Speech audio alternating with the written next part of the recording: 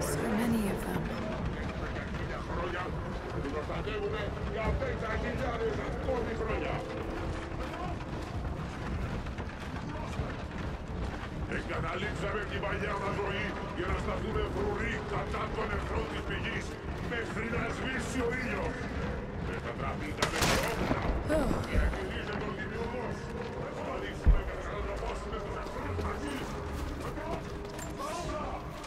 I leave these notes for whoever should follow in my footsteps.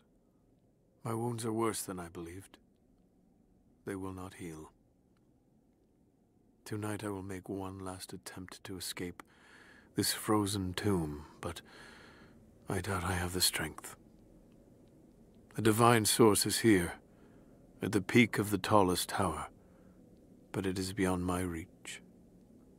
With the source at his disposal, the prophet's deathless ones are unstoppable, an army of wraiths and devils that can never die, a mockery of all God's creation. They are no longer human, and they will break any army that stands in their way. With every death and rebirth, they learn. They adapt. Should Trinity someday find a way to seize it for ourselves, I fear that we will do no better.